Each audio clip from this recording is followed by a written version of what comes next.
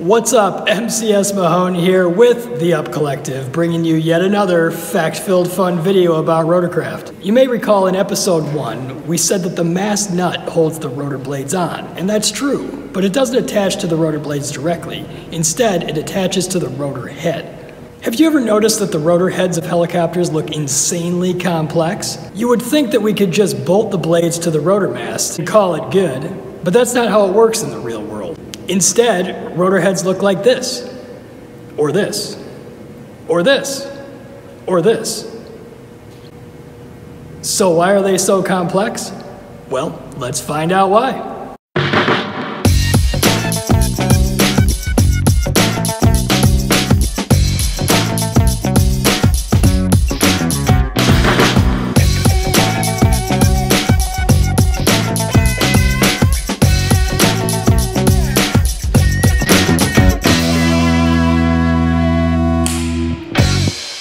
The most obvious method of attaching the rotor blades to the rotor mast would be to just rigidly bolt them to the rotor mast. The problem with this method is something called dissymmetry of lift. When a helicopter moves forward, one blade is headed into the wind. We call this the advancing blade, and the other is moving backwards. We call this the retreating blade. The advancing blade feels airflow from both the spinning of the rotor blades plus the airspeed of the helicopter, whereas the retreating blade sees airflow from the spinning of the rotor blades minus the airspeed of the helicopter. This means more lift is generated on the advancing side than on the retreating side. This means that if we were to bolt inflexible rotor blades directly to the rotor mast, the helicopter would have a tendency to flip over once we started moving forward at any significant speed due to the lift imbalance. Fortunately, there's an easy solution. Free the blades to flap up and down. Allowing the blades to flap allows the advancing blade to flap up, which decreases its angle of attack.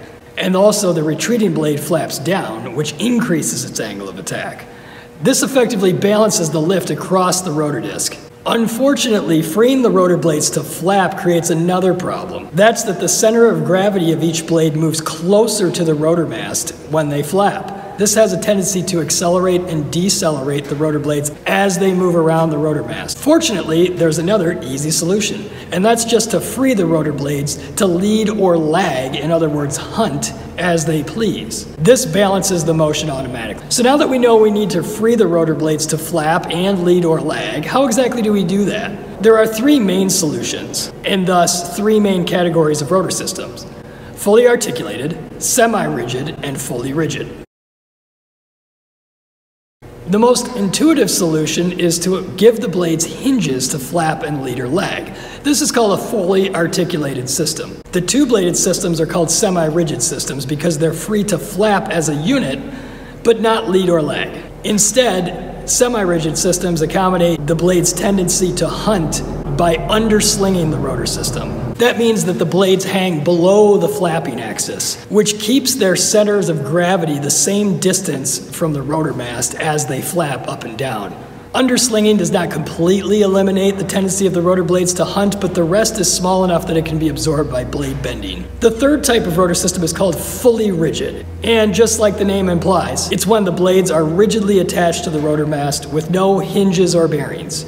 These systems must use composite rotor blades that can bend greatly because it's blade bending that will accommodate all the flapping and leading and lagging. These three types of rotor systems are actually theoretical. In reality, there are many hybrid systems that blend the fully articulated and fully rigid rotor systems. Some have no hinges but allow for limited bearing movement in the feathering axis. By the way, pitch changing is called feathering. So you often see some rotors defined as hingeless but not bearingless. Here's an example of a hybrid rotor system. This is a fully rigid soft-in plane rotor, meaning that it's fully rigid in flapping and feathering, but it accommodates fluid dampers to allow for some limited movement in the lead-lag axis, hence the name soft in plane. It's made out of thin fiberglass yokes that can bend. If fully rigid rotor blades are the simplest mechanically and we have the technology to build them, you may wonder why they're not incorporated on all helicopters. The answer in a word has to do with vibration. Freeing the blades to move with extra flexibility allows for a smoother ride, which is greatly enjoyed by passengers. We'll talk more about vibration later. One common question is, if the blades are free to flap up, why doesn't lift just push them up forever? I love this question because it's not clearly explained in the text, and a lot of helicopter flight instructors can't even give you a good answer on it.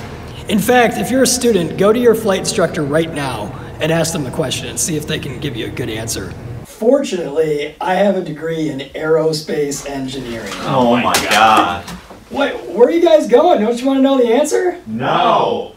Okay, so the answer is that the blades are feeling the combined effect of two forces, lift and also centrifugal force. Centrifugal force is not an actual force, it's just the inertia of the main rotor blades pulling them outward.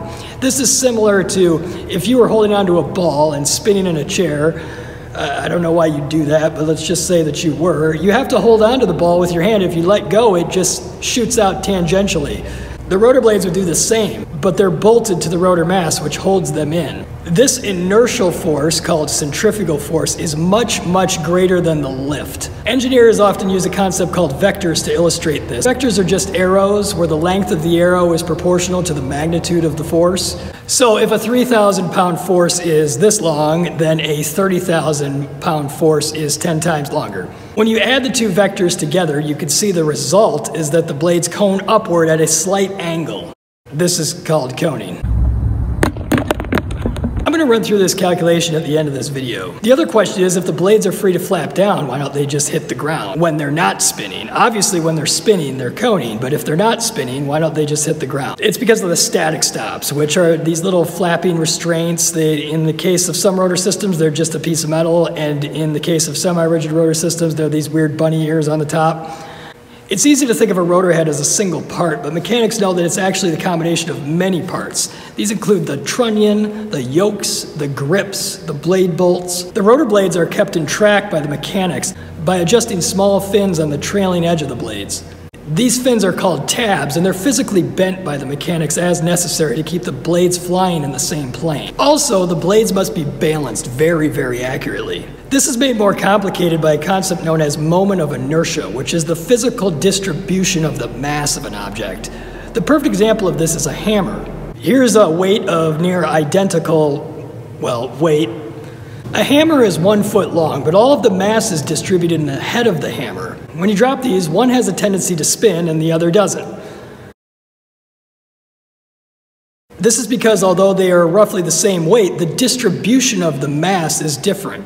This means that even if the rotor blades are the same weight, they may be out of balance when they spin together. This requires mechanics to adjust tiny weights in the ends of the rotor blades until they fly together perfectly. Even paint on the rotor blades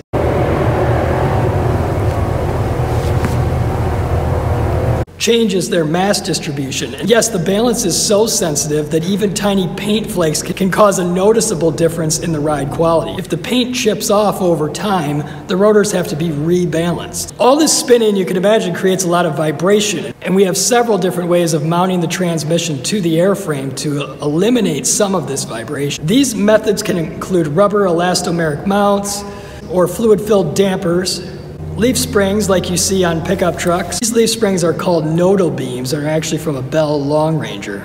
Okay, let's review. The most logical way to attach the rotor blades to the mast would be to bolt them directly to it. But due to dissymmetry of lift, the helicopter would flip over when we moved forward. This means we have to let the blades flap. But the blades flapping causes them to accelerate and decelerate as they move around the mast due to something called Coriolis effect. So we have to free them to lead and lag, aka hunt. There are 3 generic ways to free the blades to flap and hunt: semi-rigid, fully articulated, and fully rigid. And also some sort of hybrid between rigid and articulated known as a fully rigid soft and plain rotor, or some other one like the one on an A-Star that I guess is kind of weird too. That's it. That's why rotor heads are so complicated. But now you can go out and impress your friends by telling them about the 3 main types of rotor heads and why they are the way they are. See you next week with another fun, fact-filled video about rotorcraft. And remember to hit that subscribe. I'm MCS Mahone. Oh, sounds like an Ultra Nerd Extra. Ultra Nerd Extra. The following demonstration may cause queasiness in the math allergic. We talked earlier in this video about how the centrifugal force on an individual rotor blade is much greater than the lift force, but let's run through that calculation real quick. Let's just say we have a helicopter with a 36-foot diameter. The centrifugal force is quite a bit greater than and that's the reason that it cones at the angle that it does. This has been an Ultra Nerd Extra. Thanks for watching, and we'll catch you next week. I apologize for the audio. Right now there's a really annoying MD500 that won't go away.